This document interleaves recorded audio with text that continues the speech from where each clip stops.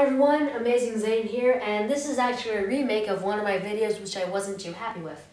I have a feeling this is going to be a pretty short video, but today we're going to be talking about what I think Wojira's main intentions are going to be in Season 15 of Ninjago. Although Season 15 is almost over, I'm still going to be talking about this.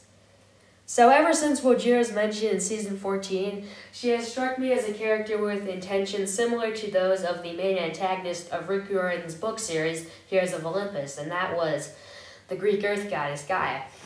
Gaia in the series was dormant in a sleeping state, and there were followers trying to bring her back, but what Gaia actually wanted was to betray her followers and destroy the surface world.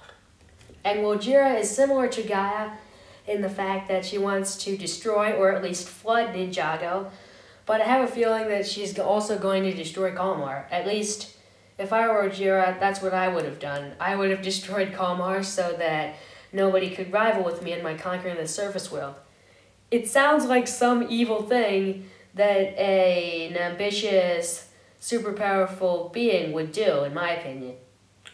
Anyways, that's it for today's video. As I said at the start, I had a feeling it would be pretty short. But if you enjoyed it and or agree with this theory, please leave a like and subscribe to the channel. As always, I'll be back with more videos real soon. Bye!